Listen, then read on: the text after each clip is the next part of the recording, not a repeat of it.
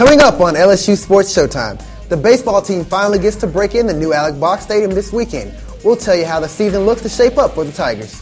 Plus, Tasman Mitchell and company were down 18 points in the first half to Arkansas. We'll tell you if the Tigers could come back and steal a victory in Fayetteville. And later, we hit the rec tennis course with all the intramural basketball action from last night. All that and your athletes of the week. Sports Showtime starts now.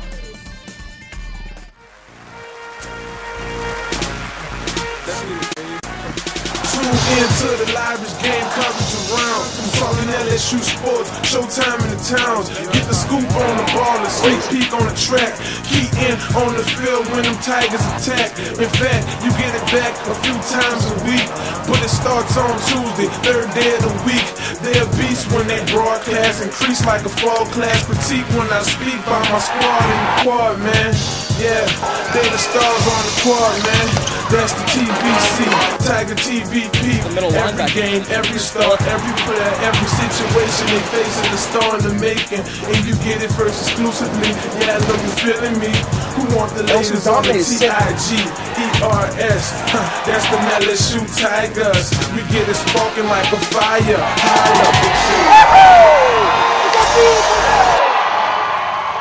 Welcome to Sports Showtime, your source for everything LSU athletics. I'm Brian Tompkins. And I'm Mary Claire Palmer. The men's basketball team was on the road last night against Arkansas. But first, tomorrow is opening day for the baseball team in the new Alex Box Stadium. A new stadium, a #1 ranking, and the attention of a rejuvenated fan base all start tomorrow night for the LSU baseball team as they take on Villanova. Reporter Troy Galden was at the team's media day and has a preview of this year's squad. The Tigers start the season off tomorrow night in a brand new state-of-the-art stadium, but some players think the stadium is too nice. I'm just ready for people to get here and dirty it up, throw some cups and spill some stuff and just break it in and, have some wear to it. The LSU baseball team returns 8 starters in the batting order, but they will have to replace last year's NCAA home run leading hitter Matt Clark.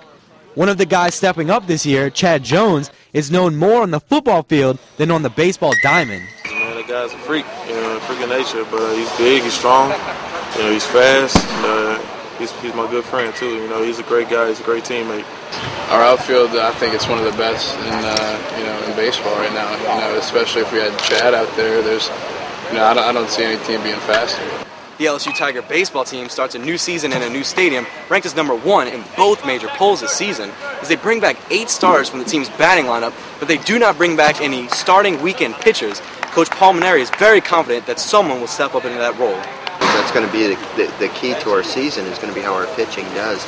We know we're going to have a good lineup if our pitching gives us a chance to win games. The Tigers look for their experience to lead them to another College World Series this season as they bring in 11 newcomers to help out. And our kids had a lot of good experience last year, so hopefully it's going to show them what it takes to win and to succeed at a high level. Senior pitcher Lewis Coleman is scheduled to start the season off for the Tigers as they take on Villanova tomorrow night. Reporting for Sports Showtime, I'm Troy Galden. Student tickets for tomorrow night's game will be issued starting at 4 o'clock tomorrow afternoon. We will also have more analysis of this year's baseball team later on in the show.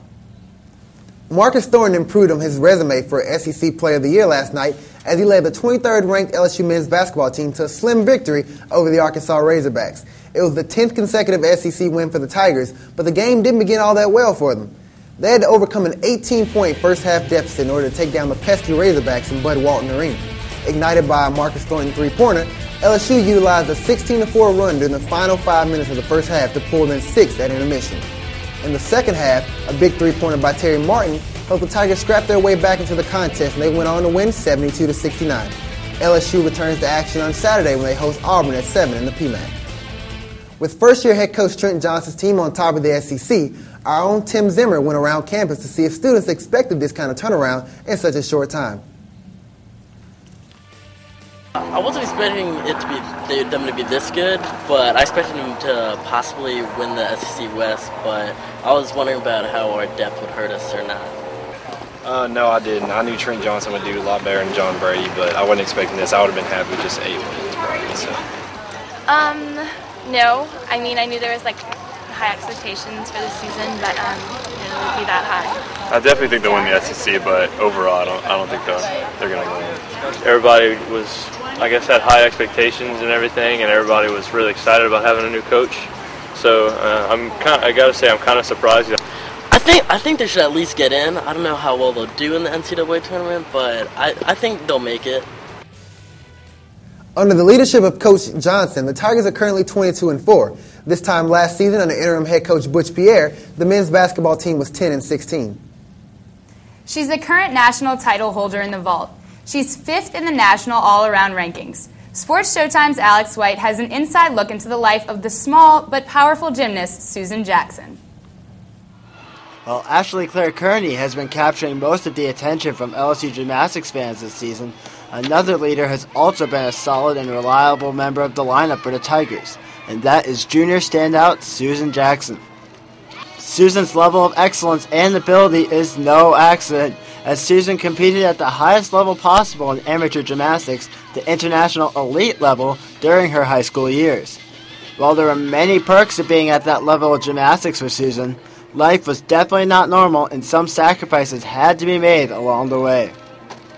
I was homeschooled from 6th grade to 11th grade, and I was constantly in the gym, didn't go to a single prom, went to one homecoming. You know, it was just, I was traveling all the time, so it was really different.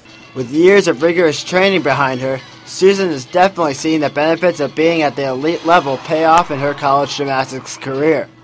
With solid performances of difficult routines each week, as well as many appearances on the victory stand, including her national title on the vault last season. Yeah, training at an elite definitely helped, because I was able to, pull what I used to do and what was I was used to doing back from whenever I was elite. I was just able to pull it out and ended up being okay. So far this season, Susan has been nothing short of spectacular for the Tigers. She is ranked 5th nationally in the all-around, just behind teammate Ashley Claire Kearney, and has 5 event titles with 1 all-around title as well. After this season concludes for the Tigers, Claire Kearney will have left, leaving Susan as the top Tiger on the team. While Susan will be a perfectly capable leader, the team won't be able to find the same level of success they have recently experienced without someone else stepping up to lead as well. Maybe one of the sophomores this year, maybe one of the freshmen coming in, maybe somebody will step up and help out and, help be the leader. With about 2 months left in the season, Susan and the rest of the Tiger gymnasts are getting ready for another run at the Super 6 and a possible national title. With Jackson at the helm, the Tigers are sure to be at their very best by season's end and do the Tiger Nation proud. For Sports Showtime, I'm Alex White. You can check out Susan and the rest of the gymnastics team this Friday at the PMAC.